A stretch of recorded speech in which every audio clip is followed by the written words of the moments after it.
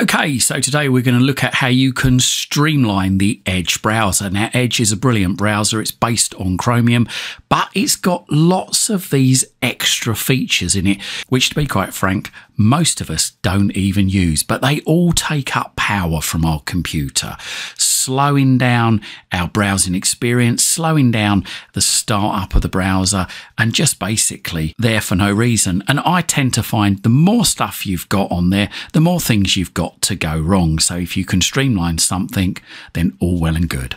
Stick around, all the details coming up shortly. So as I say, Edge is a brilliant browser based on Chromium, and it's got loads of these great features, but not a lot of us actually use those added features in Edge. So let's have a look, see how we can switch those features off, streamline Edge, make it run a bit more stable and hopefully a bit more quicker, and make your PC run a bit more quicker too.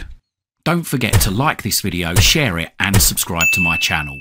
Doing these three things help us make more great videos for you. So first of all, what we need to do is we just need to go up to the three dots just up there in the top right hand corner. Left click once on that, go down to settings, left click once on that too. And let's just go into privacy, search and services. Let's click on that. So let's scroll down to the privacy section and keep going down until you get down to search and service improvement. And here we've got help improve Microsoft products by sending the results from searches on the web. This sends the results from searches to Microsoft. Do we really want these results being sent to Microsoft? No, we don't. It takes up system resources. It also takes data. So turn that off. Personalization and advertising allow Microsoft to save your browsing activity, including history, usage, favorites, web content, and other browsing data to personalize Microsoft Edge and Microsoft services like ads, search, shopping and news. Well, again, I don't really want all that being sent to Microsoft. I feel it's an invasion of my privacy, and it again takes up data and system resources to be able to do that. Scroll down further. I would say leave the security settings alone. Whilst you do want to cut back on some of the resources, you really don't want to do this compromising your security. So I would say make sure all of these are turned on. Now we're going to keep going down until we get to the services section. Now here we've got a couple of options. We've got use a web service to help resolve navigation errors. So this is where perhaps, for instance, a website doesn't load for whatever reason. It tells you a bit more about it, and in some cases could redirect you to what it thinks is the correct website. I would say leave that on. That can be quite helpful. The next one is suggest similar sites when a website can't be found. I've never really had to use this. If you haven't, then turn that off. Don't worry. If you find something stops working, you can always come back here and turn it on again. Save time and money with shopping in Microsoft Edge. Microsoft Edge will help you find coupons, cashback and other savings whilst you're shopping. Now, really, if you've never needed to use this service, what you sometimes get is you get a little ticket come up in the address bar at the top of the screen, and that gives you deals and vouchers like it says on here. But again, I've never ever used that service. Turn it off if you've never used it. Show collections in Microsoft Edge. Now, collections is just up here. And if I click on that, what it means is I can add websites to one of these collections, to a wish list, a reading list, a video playlist, a cookbook, or create a new collection. It's a bit like bookmarks or favorites really, but I must admit, I prefer favorites. So if you've never used collections, then once again, just turn that off. Now it does actually say for this setting to take effect, restart your browser. So if that comes up, click on the word restart and let Edge restart. There you go. Collections has gone. Let's just go back down to the services section. And what have we got left? So we've got get notifications of related things you can explore with Discover. Well, again, I've never ever used Discover. It's never appealed to me. So I turn that off. Let Microsoft Edge help keep your tabs organized. We offer suggestions on how to organize your tabs so that you can browse with ease. Well, again, I've never used this. So turn it off. It's all taking up resources, RAM, CPU, and in some cases data. So let's just click on appearance just there and scroll down to split screen. Now you have got an option up here for split screen. So if you wanted to, you could browse two websites at the same time. Let's just give you an example. So let's open that up, click on split screen, and then let's search for another website here. Say if I put BBC News in that website there you go.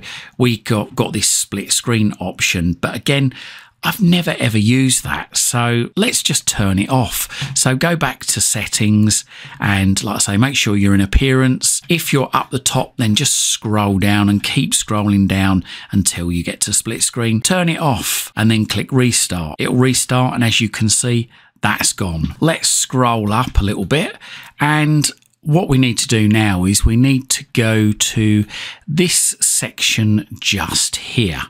So select which buttons you wish to show on the toolbar. And here you've got the Browser Essentials button. Now that is just this up here. Have you ever been into that? Has it ever given you any good ideas? Maybe, but if it hasn't, then turn off Browser Essentials button. And then that will get rid of that. Keep scrolling up a bit more, and there you've got Show Workspaces. Now, have you ever used Workspaces? It's up there. Probably not. If you haven't, again, turn it off. Another thing you've got up here is Show Tab Preview on Hover. So this is when you hover over a tab, it shows you a preview of the web page. Do you find that handy? If not, turn that off. Have you ever used this up here, the Tab Actions button? No? Turn it off from there, and that gets rid of that. What about the Profile button just there? If you don't want that showing, then just turn both of these off there and then restart your browser. Now, the next thing we need to do is go into sidebar there. Have you ever used any of these on the side here? If you haven't, turn off Always Show Sidebar just there, and that gets rid of that. If we click on Start, Home, New Tabs, and then scroll down, we've got this here, preload your new tab page for a faster experience. Opens Microsoft new tab page in the background so you can get to it faster. The content on the new tab page may include cookies if you allow cookies. Well, you don't always want things preloading in the background. Again, it takes time, it takes CPU power, it takes RAM. So turn that off. Next, go down to System and Performance. And this here, if we just scroll up to the top here, we've got Startup Boost. Now this says, get to browsing quickly. When this is on, it helps Microsoft Edge open faster when you start your device. Now, this is all well and good, but this means that Microsoft Edge always stays loaded in the background of your computer, ready for when you open it. There may be times you're not going to open it. So therefore, I would say if your computer's running slow, when you're doing other things on it, then turn off Startup Boost. And what that'll do is when you close down Edge, it will completely close down Edge, freeing up resources for other applications. You've also got here continue running background extensions and apps when Microsoft Edge is closed. So if you don't need Edge's extensions running in the background, and most people don't, then again, turn that off. Now here under optimized performance, you've got here efficiency mode, helps minimize power usage by saving computer resources. So I would say leave that on. Improve your PC gaming experience with efficiency mode. Well, if you play games on your computer, then yeah, again, leave that on. If you don't, turn it off. Save resources with sleeping tabs. So if you've got loads of tabs open and you don't need them to be active, i.e. one of those tabs isn't your email or something that's got live data on it that you need to monitor, then leave that switched on. But if you do have things running in the background, these tabs at the top here, and you need live information on them, you don't want them to go to sleep, then turn that off. Fade sleeping tabs there. That just fades the tabs so that that you can tell which tabs are put to sleep and what ones aren't. You can leave that on. That's not going to cause any problems whatsoever. And if we scroll down a bit more, you've got their performance detector. It says when this is on, the browser detects tab performance issues and recommends an action to fix. So again, this is something, okay, where it's supposed to give you notifications on how you can manage the performance of Edge. It does take some CPU and processing power to detect performance issues. If you really don't feel you need to be notified about performance issues, then again, turn that off. So there we are. Hopefully there's a few tips and tricks to streamline Microsoft Edge and hopefully make things run a bit better and basically have less buttons, less pop-ups on your screen. Well, I hope you liked this video, and if you did and if it helped, then please consider hitting that thanks button and making a donation to this channel. If you can't do that, have a look in the description down below. We've got loads of great links down there for you, including links to my Amazon shop, which is all things I love at the moment on Amazon. You've got VPNs, Fire TV sticks, Fire TV cubes and Firestick accessories. Buying, subscribing and donating really does help support this channel. It helps me to be able to dedicate more time to spend researching to bring you these great videos. And whilst you're at my YouTube channel,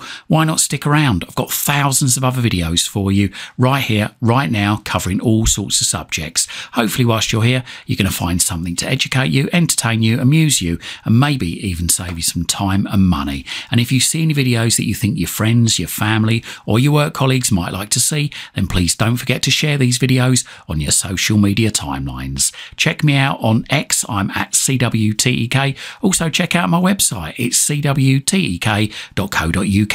Thanks for watching and speak to you again soon.